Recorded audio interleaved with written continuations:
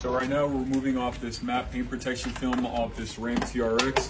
We have a little bit of air bubbles right here in this crevice. We're going to be removing the film and then I'm going to be showing you guys how to install the film properly so that way that doesn't happen. So the first thing we have to do is remove the old film off, and we're just going to use a steamer and pull off the film. We're then going to install the new film, and I'm going to stop right at that bottom body line and show you guys exactly what I'm going to do. So in that crevice, you actually want to use a little bit of installation gel rather than just using soap, water, and your tack solution. And the reason for this is that the gel kind of works as a 2-in-1 mixture. Gel isn't soapy enough to keep moving around, and it's not tacky enough to pre-tack to where you might potentially leave some water bubbles behind.